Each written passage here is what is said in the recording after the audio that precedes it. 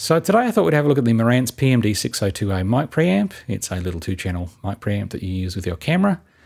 And it's for those situations where perhaps you might want to use a microphone that requires phantom power, but you don't want to go to the trouble of doing dual system audio and syncing everything up in post and all that malarkey. Now these are fairly inexpensive. They run about $99 US, or you could pick one up here in Australia from B&H in the US for about 150 Australian dollars shipped, which is pretty reasonable. But is it worth it, I guess, is the question. So I thought we'd check it out, make some measurements, particularly measure the output level, which has been completely left off the spec sheet for some unknown reason, and just see whether it's suitable for purpose. Of course, we're using it right now. Let's check it out. So just looking at the overall construction of the unit, it's reasonable. It's kind of cheap and cheerful.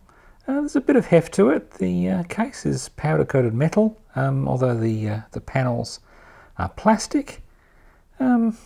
It's a little bit bulky, I'd say, a little bit chunky. It's okay under the camera, but I wouldn't want to mount this on top of my camera. I think that would be a little bit too large. Overall, the feel of it's quite nice. The pots feel quite reasonable. The little slide switches feel exactly like you'd expect little slide switches to feel, which is to say, not great. All in all, though, quite nice. There's a few little quirks. One of the strange choices they made was these little LEDs for the limiters. You'd think, oh, that indicates that the limiter is active, and they'd, flash on and off. No, that's merely a reminder that you've switched the limiter on. So just power it up there, and the moment you turn the limiter on comes an LED reminding you that you've turned the limiter on. Thanks for that. Now, that'd be okay for, say, a phantom power warning. That'd be handy, but no such thing, I'm afraid. Nonetheless, it's reasonably fully featured. We've got the option of 12 as well as 48 volt phantom power.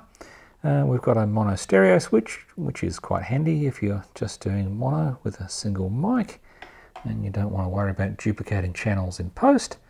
That works quite nicely.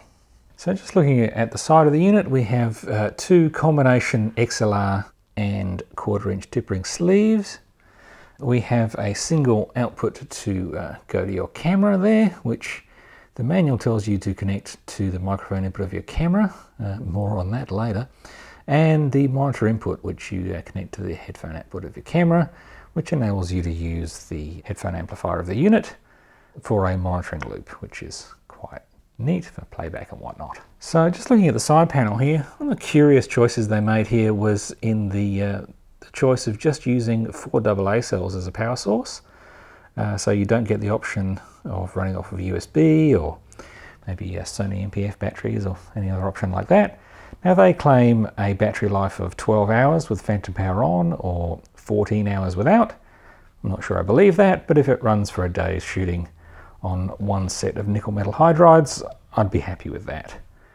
Now I'm just going to open up that battery compartment. So a bit of a curious design choice here in that they've gone with a very 1970s style battery compartment with 2 cells deep and making use of the ribbons to get the cells at the back out. And if you fail to thread the ribbon in behind the rearmost cell, then you're in a whole world of pain trying to get that battery out again.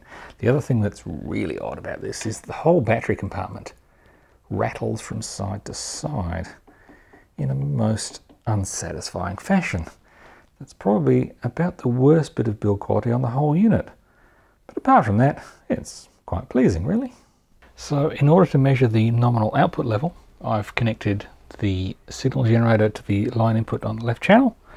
We're feeding that a 1 kilohertz sine wave at 1 volt RMS, and I'm just going to adjust the gain until our meters show a nominal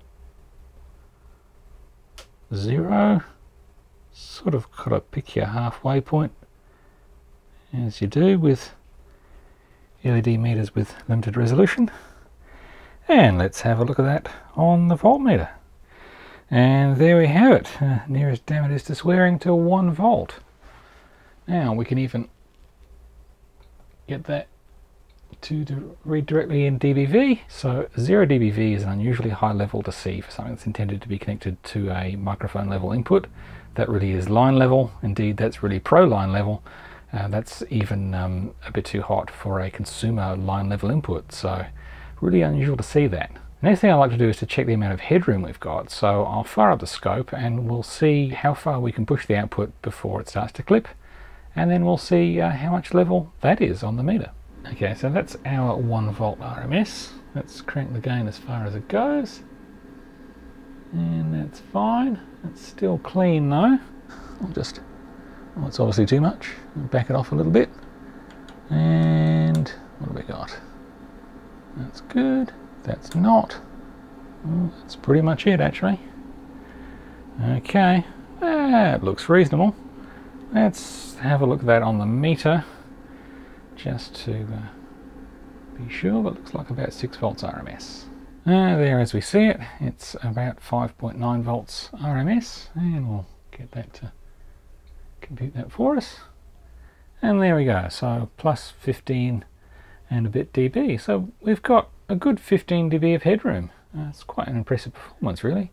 Just seems completely inappropriate for something which is meant to be driving at microphone level.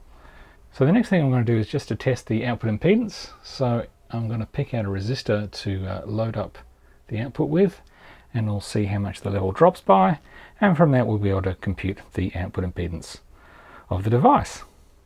So I've readjusted the levels to be as near as I can get to 0 dBV, and I've picked out a resistor of 100 ohms, as I believe that that's going to be pretty close to the output impedance.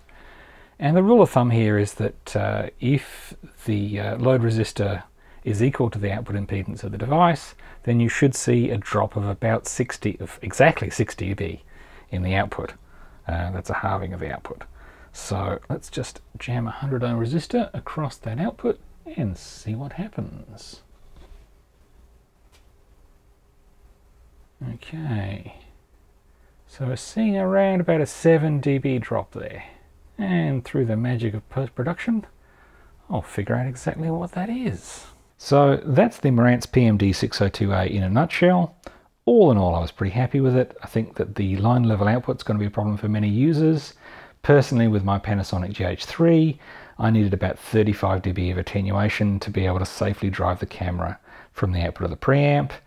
So you can either make your own resistive divider, or you can purchase an attenuating cable from companies like Sescom, who make some quite nice products, particularly for this purpose. I will say though that they're not cheap, so in the context of a cheap preamp, maybe that's not the way to go. Apart from that, nothing really to complain about. The headphone output, to be honest, was noisy. Not so noisy as to be useless, just noisy enough to be annoying. But you know, all in all, I'd say it's cheap and cheerful, and I rather like it.